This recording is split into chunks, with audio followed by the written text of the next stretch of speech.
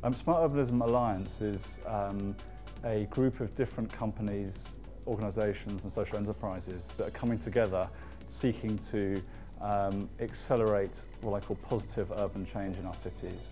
They recognise that some of the old models of planning and urban thinking aren't really fit for purpose, and that we need a different, more cross-siloed approach to thinking about urban change. We started very recently.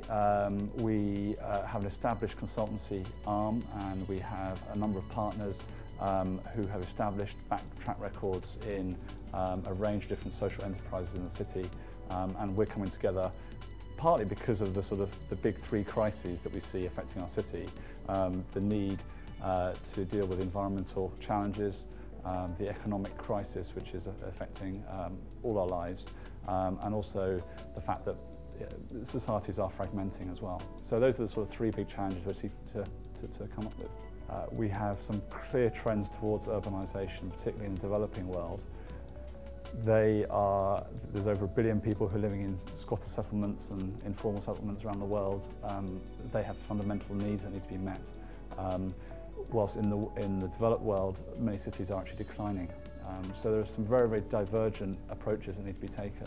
I think fundamentally one of the most important facets to bear in mind is that we can't necessarily just predict and provide in the same way that we have done in the past.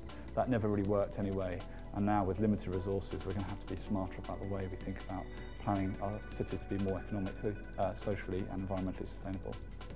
A recent piece of news that came out just last week in the UK was that many of the greenest homes that have been built, when they're actually measured in performance, aren't actually that green. And it's a classic example of a technical fix, which in the reality of people's lives doesn't always work. And I think we have to address that at every scale in order to make things work better.